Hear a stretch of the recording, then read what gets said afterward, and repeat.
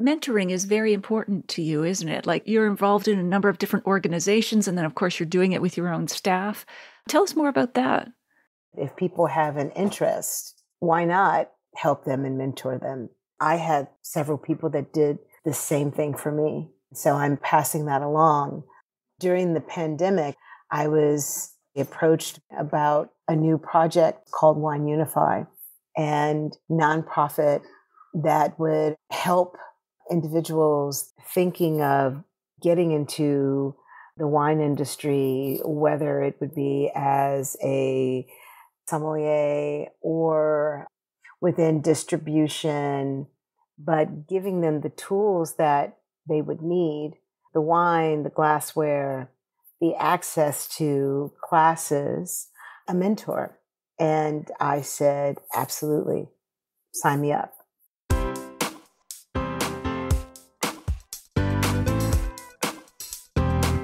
Do you have a thirst to learn about wine? Do you love stories about wonderfully obsessive people, hauntingly beautiful places, and amusingly awkward social situations? Well, that's the blend here on the Unreserved Wine Talk podcast. I'm your host, Natalie McLean, and each week I share with you unfiltered conversations with celebrities in the wine world, as well as confessions from my own tipsy journey as I write my third book on this subject. I'm so glad you're here. Now pass me that bottle, please, and let's get started. Welcome to episode 227. Why is Vermentino such a great wine to pair with food, and which dishes pair best with it?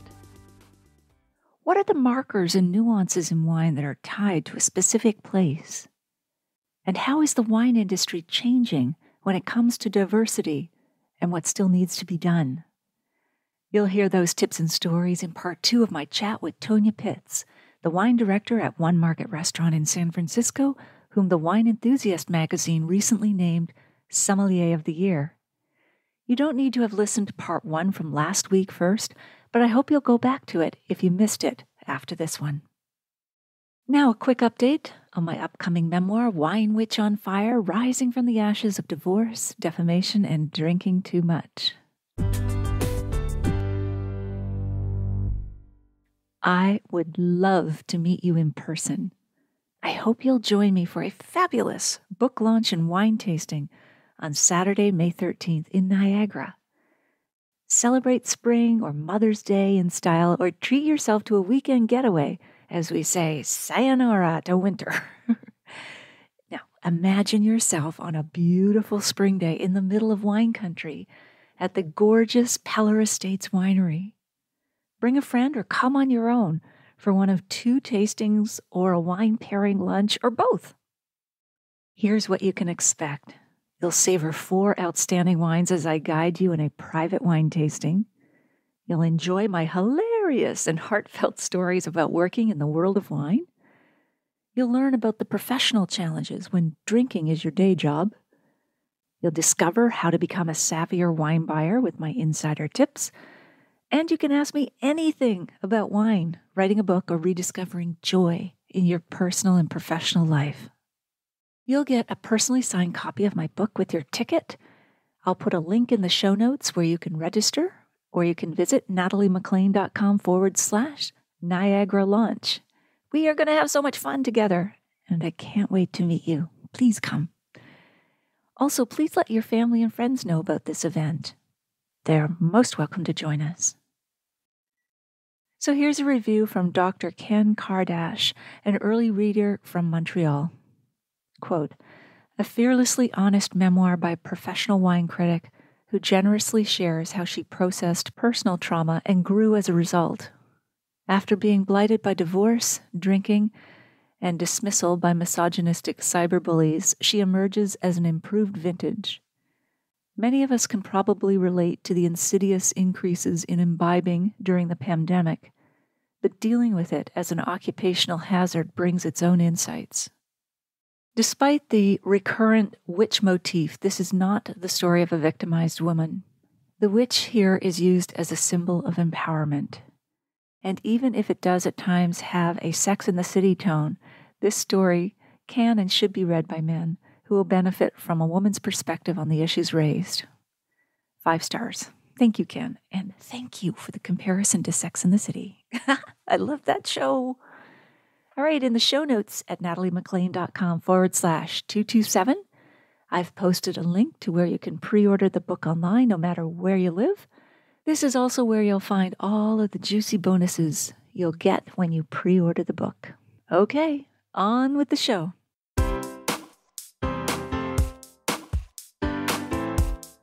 Mentoring is very important to you, isn't it? Like, you're involved in a number of different organizations, and then, of course, you're doing it with your own staff.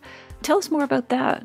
So I've always been very hands-on with teaching, especially I learned a long time ago, when you have a staff of people and a team, you can't present something and put something in front of them if they have no idea what it is or they've never experienced it. And so that's one thing. I made sure that I gave people kind of a basis. This is what Sancerre tastes like. This is what Bordeaux tastes like if they'd never had it before. And then we can go into, this is what I would like to put on the wine list. This is what I'd like to pour by the glass. Because if people don't have a reference, then I'm the only one that's selling it. That's no fun. So that's how that started. But just with people, as I said, if people have an interest, why not help them and mentor them? Because I had several people that did the same thing for me. And so I'm passing that, definitely, passing that along. During the pandemic, as the pandemic was starting, I was actually approached by Martin Reyes, Master of Wine, about a new project that they had him and Mary Margaret Mechanic and Dylan Proctor, and it was called Wine Unify, and nonprofit that would actually help individuals that were thinking of getting into the wine industry, whether it would be as a sommelier or within distribution, but giving them the tools that they would need, the wine, the glassware, the access to classes, a mentor. And I said, absolutely, sign me up. That's how that started. And then, of course, there was Badinage Forum, a women's organization, which basically focuses on all aspects of wine and having females involved in all of that, and kind of as a support system for those of us that were in the industry. And a mentorship program actually has started for Badinage Forum as well. Those are all, there's sales, there's marketing, there's hospitality, there's writing, and they all have mentors within those categories, and they have mentees. And so that's another. There's also the United Sommeliers Foundation, which was started during the pandemic by Christy Norman and Master Sommelier Chris Blanchard, for support for sommeliers during the pandemic and just during crisis. And so that's financial help. So I'm on that board. How do you do all this, by the way? Oh my goodness. And you've got a full-time job. And when you're on a board, it doesn't take all of your time, okay, but it takes, 4 or 5 hours a month at the most. Still, that's quite a bit. Yeah. It's important work. Yes, though, it is. Very. I mean, it's very admirable. Yeah. Yeah. Yeah. It's all very, very important work. And then also the work that I do with the Hugh Society, Tahira Habibi and the Roots Fund, Carlton McCoy and Akimi Dubois. They're all things that need to happen. Live Collective as well. If I have time and I can do it, I do it. And it's not all of the time. It all kind of comes and goes in cycles. Yes. Yeah. Seasonal. But during the pandemic, there was more time because our lifestyle and how we had done things basically became virtual. Yeah. And things just shifted. Sure. And how does the Hue Society differ from some of the other groups? I'm curious about that one.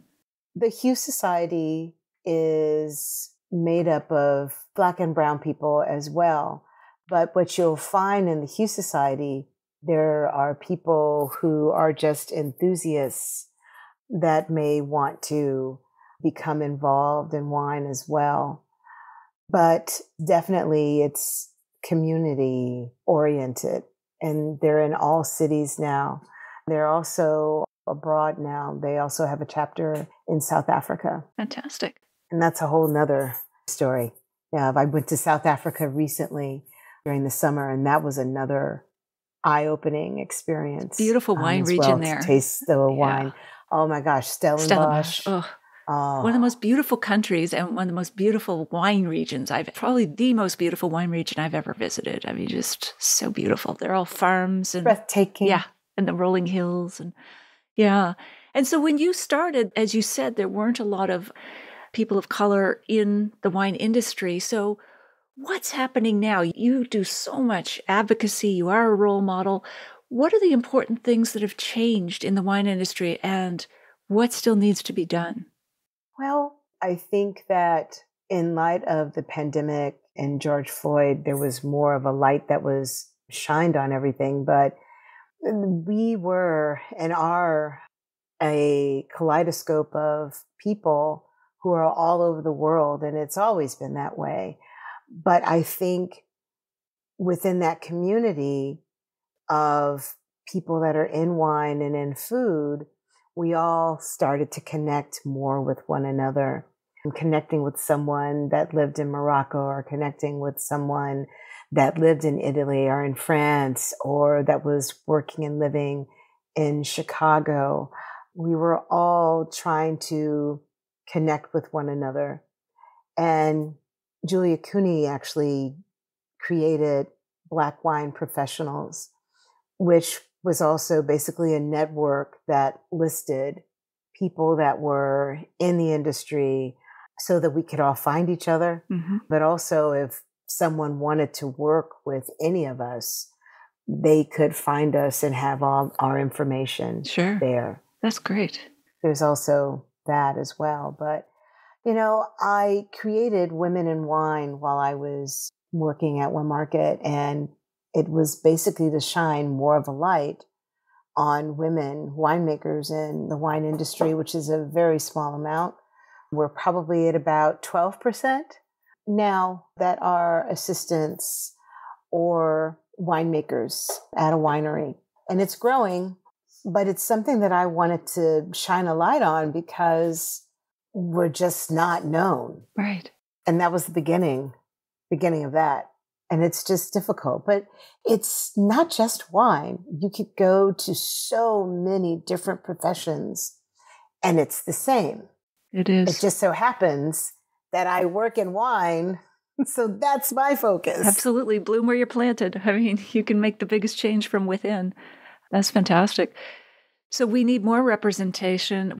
What are things that we can do, those who are listening, whether they're inside the wine industry or not, they're just wine enthusiasts. What are some things we can do to help advocate for that, help move things ahead? Seek out wines that are produced by women, LGBTQ, and people of color, and experience them and support them in their endeavors. Support meaning buy the product, go to their tasting rooms, go to their wine festivals and events. You will be pleasantly surprised. So much wine out there. So many really fantastic, beautiful wines from all over the world, all over the United States. You know, Virginia is also gaining within their community and wine region of growing and producing wine. But, you know, we make wine in probably 54 of the states Mm-hmm. in the United States. And they all have communities, and they've always made wine. And because it's such a global economy Yes. with wine, I think now that people are really taking it much more seriously that live in different states. And if they have a passion and a drive and they can do it, they're doing it. Yeah. You know? Yeah. And people learned to order online, and they started experimenting with different wines from different regions during the pandemic. I mean, I think consumers became more educated about their choices as well. Most definitely. And Yeah. I call it the discovery phase. Okay. We are still in the discovery phase. I think people are much more open to trying something new and different, whatever it is within beverages. Sure. Even if it's, spirits, beer, Mm-hmm. ciders, all sorts of things. And the explosion that's starting to happen now with non-alcoholic beverages as well is really very interesting. I tasted blind a non-alcoholic rosé a couple of weeks ago, and it was delicious. Wow. It was really, really, really, really good. Could you tell And that it had so- no alcohol? Like if you had tasted it and not known, is it apparent that it doesn't have alcohol? No, Huh. because it was the flavor profiles that you would expect Wow. from a rosé that was produced with Grenache, because it's all about the grape. Sure. And do you offer non-alcoholic wines on your list? No. No. Okay. Is that coming maybe? Or would that be something you ever consider in the future? No, probably not. Okay. No, probably not. But I'm definitely interested in non-alcoholic options, Sure. which we do have and we do offer. And I actually want to explore Proxies, which is a new product that's made from wine and made from teas. You can have them on their own, or you can use them as mixers as well to create beverages. And so, Oh, wow. if you interesting. haven't, Proxies. Okay, Proxies. We'll put a link to that Mhm. in the show notes, along with all the organizations you mentioned earlier. Definitely would love to list those out so people can find those organizations and support them. All this talk about wine is making me thirsty. I don't want to forget to taste wine with you, Tonya. So which wines do you have with you there? So 2 wines, and I love wine. For me, it definitely is a feeling and a moment of what I'm drinking. If people ask me, what do you normally have in a glass? And I say, well, think of it as if you're ending the night or the day with a beer. For me, it would either be sparkling champagne or white wine, because I kind of see it as a palate cleanser and kind of as something refreshing. Yes. So I have some white wine this morning. Breakfast wine. So Château du Chamirey, Okay. which is a Grand Vin de Bourgogne from Oh, there's the bottle. Mercurey. Yeah. Mercurey. And we'll link to that in the show notes. Yes. So that would be a Chardonnay base. It's a Chardonnay based. Yeah. And this is really interesting because they're pulling from 8 different plots in the vineyard and blending the Chardonnay there.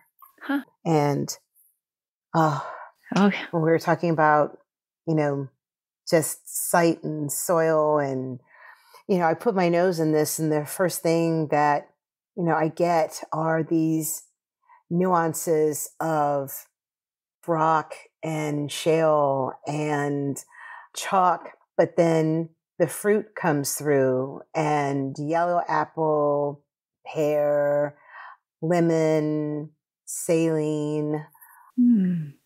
Yeah, it's just super, super, super, super fresh, bright, very, very lifted. You're making my mouth water describing it. Yeah. It's beautiful.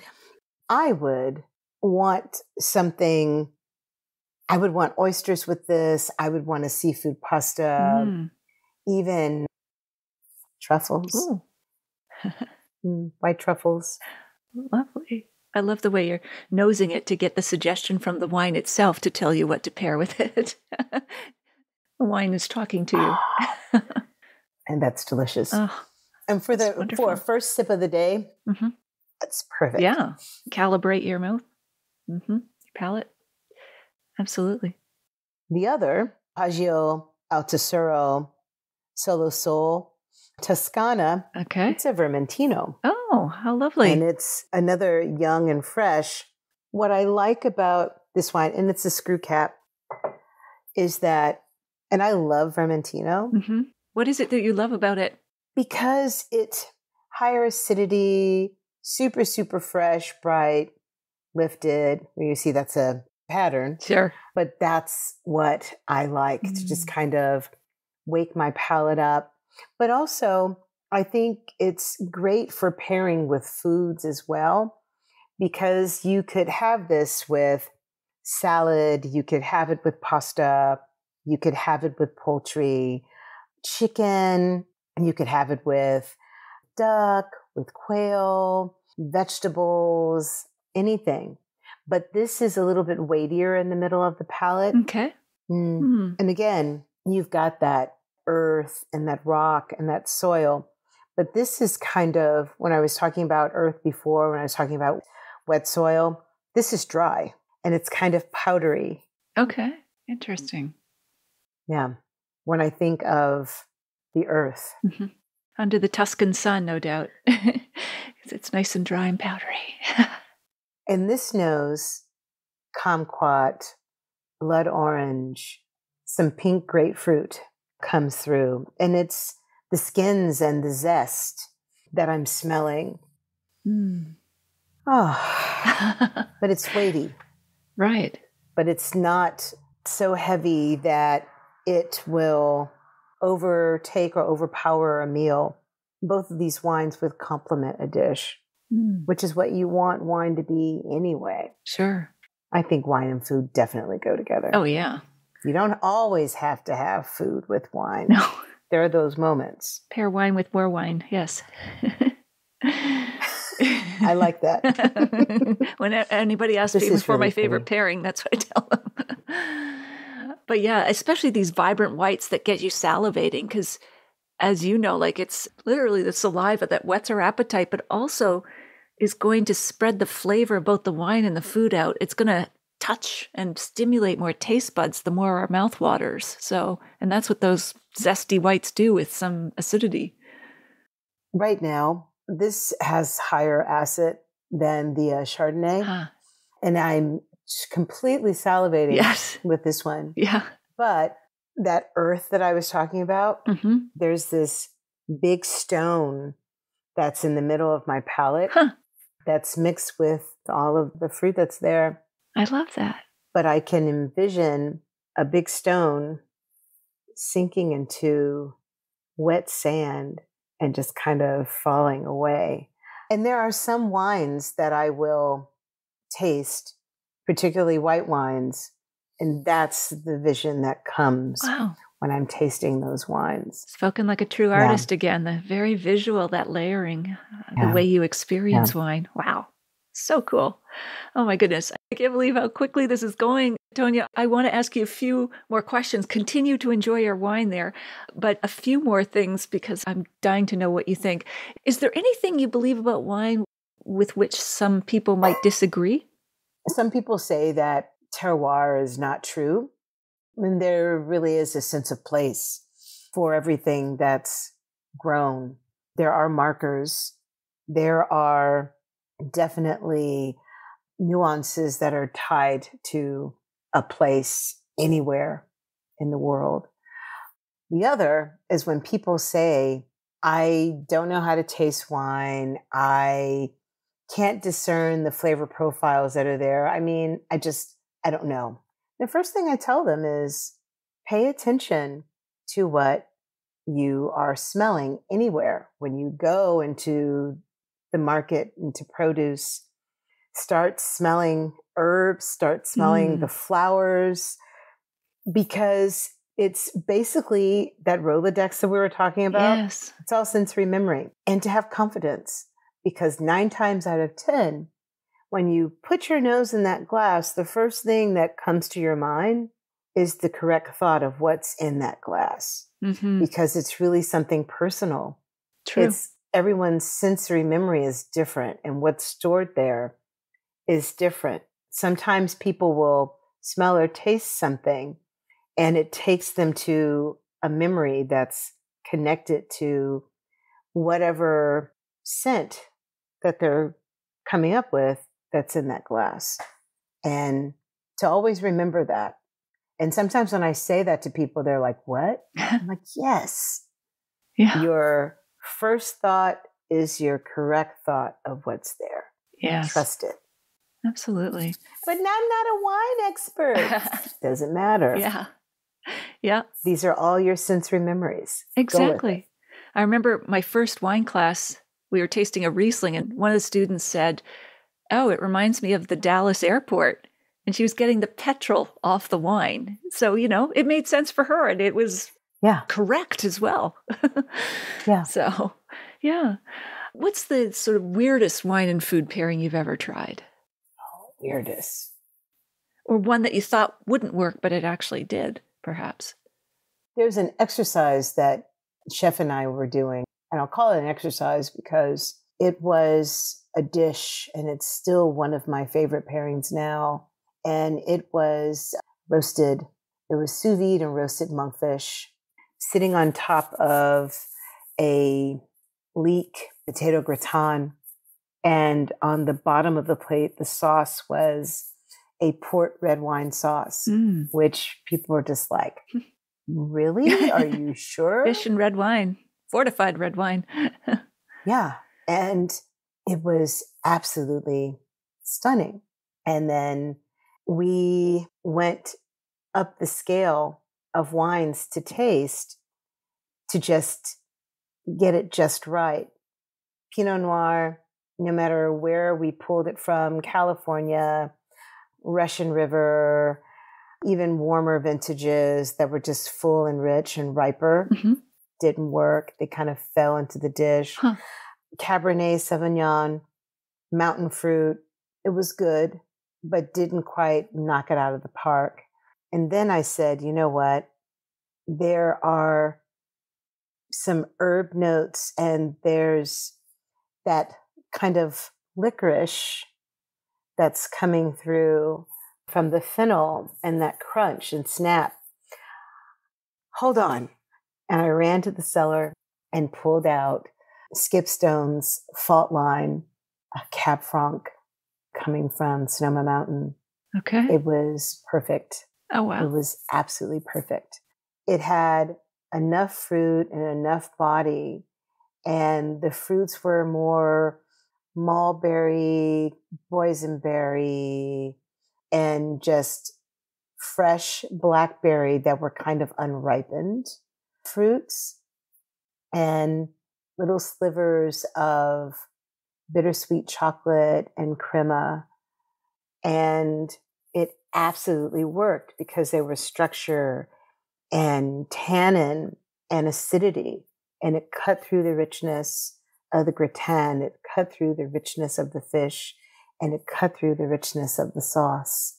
And it was glorious. Oh, my goodness. Yeah. What an interesting really, pairing. really was. Yeah. Wow. Very unusual, because you would never expect to pair red wine, particularly with monkfish, even though monkfish is meaty, but it's also the poor man's lobster, as we call it, because it's got that sweetness as well. But it was absolutely perfect. Wow. And that's the weird one. That's inspired. That's great. Good that you knew what to pull. Yeah. Do you have a favorite wine book? I'm sure you've read so many, but does one stand out? Wow. The one that I keep coming back to more and more, and as a reference and from early on, was Karen McNeil's The Wine Bible. Classic. Yes. And I'm super excited to dive into this new edition because it's expanded and it talks about regions that I'm really excited about. Israel, Greece, all of these regions that have come into the fold of being grape growing regions that have been there for millennia, right? Yes. But we don't know a lot about them. Right. And the wines are just spectacular. Yes. I love Israeli wine. I do. Wonderful. Yeah. Oh my goodness. And wines from Lebanon as well. Yeah. Well, they all tell a story. All wine tells a story, but there are those that are just evocative, ancient. Oh, those are that. that gives me shivers, just the way you describe it. Yeah. Yeah. Well, Tonya, this has been amazing. I loved our conversation. Is there anything we didn't touch on that you'd like to mention before we wrap up? We were talking about favorite tools. Oh, yes, please. Okay. Corvin, yes. To preserve open wine or to actually extract wine from a corked bottle. Yeah. So, and it's just pretty amazing that this little gadget holds a small canister of argon. And when you put it on top of, which is how I extracted the wine out this morning to put in my glass. And it's ever so. That's great. A good demo here. And I tell people, if you ever want to taste something from your cellar, but you don't want to open the whole bottle, this is fantastic. You know, during the pandemic, my mom likes wine, but she's very particular. Okay. It's my fault early on. She loves white Burgundy. And so I tend not to open those all the time, and I save them so that we can have them together. But if I wanted a little bit, I could use this. Or if I wanted to pull something older out of the cellar, and because it was just me, particularly with the reds, I knew she wasn't going to have any, I would use this and I would just taste wine and have a little bit and put it aside for, you know, a couple of months and then come back to it because I was savoring the wine. Lovely. So if you don't want to open a bottle, that is the gadget for you. Wow. But you would like to taste the wines. Absolutely. But also if you want to see how your cellar's doing, what you have in your cellar. That's true. That's also. Because maybe a wine is not ready for drinking and you haven't gone all in and pulled the cork. You've just tested and you know that needs to wait a bit longer. Yeah. Yeah. Or terrific. You need to go ahead and drink it. Yes. And I tell people, wine waits for no one. No. Open your wine and drink it. Exactly. That's more usually the case, isn't it? Oh, my goodness. Oh, Tonya, this is wonderful. Where can we find you online? I am on Facebook, Tonya Pitts. Okay. And I am on Twitter as Tonya Pitts Noir Sommelier, and also on Instagram as Noir Sommelier. When you put it in, it'll come up as Dame Tonya Pitts. Because that is what I go. Escoffier, yes. Yeah. Awesome. That is great. Well, we will link to all of those, all of your socials in the show notes so that people can find you. Of course, people should visit you at One Market Restaurant in San Francisco. Be quite an experience. Absolutely. Yes. Absolutely. And congratulations on your recent win. Being named Sommelier of the Year by Wine Enthusiast magazine is quite the honor. So congratulations. Well deserved. Pretty surreal. Yeah, I'll bet. But so deserved. You've had such an illustrious career. Yeah. So I raise my glass to you, Tonya. Cheers. And I hope we can chat again sometime. Thank you. Okay. I appreciate you, Natalie. Oh, thank you. All right. Oh. Bye for now. Bye for now. Cheers.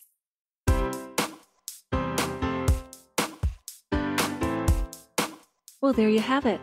I hope you enjoyed my chat with Tonya. Here are my takeaways. Number 1, I have so much respect for Tonya's leadership in the wine industry on so many dimensions, from diversity to mentorship. She really walks her talk. 2, it's surprising that women still comprise only 20% of winemakers in the industry. Tonya has some great suggestions on how the wine world needs to continue its efforts for inclusion. And 3, I can't wait to try Tonya's suggested pairings for Vermentino, and my mouth is already watering thinking of this zesty Italian white wine. In the show notes, you'll find a full transcript of my conversation with Tonya, links to her website and restaurant, and the video versions of these conversations on Facebook and YouTube Live, and also where you can pre-order my memoir online no matter where you live. That's all in the show notes at nataliemclean.com/227. Email me if you have a tip, sip, or question at natalie@nataliemclean.com. If you missed episode 85, go back and take a listen. I chat about tasting Pinot Noir with the Sideways author, Rex Pickett. I'll share a short clip with you now to whet your appetite. To want to like wine and want to understand it on an educational level or even be erudite about it, I don't find that to be snobbery. I think that's just like being passionate about anything and wanting to know as much as you can. The wonderful thing about wine is it's a bottomless ocean of mystery. That's a great way to put it. Sommeliers can't even master it, and then every year is different, Natalie, and you can't master it. And I love that fact about it.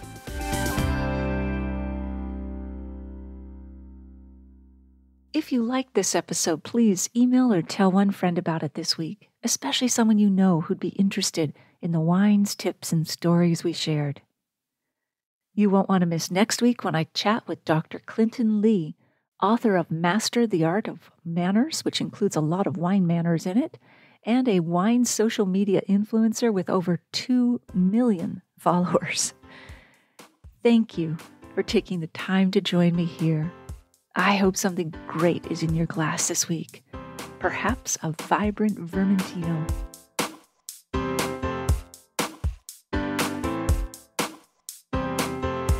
You don't want to miss one juicy episode of this podcast, especially the secret, full-bodied bonus episodes that I don't announce on social media.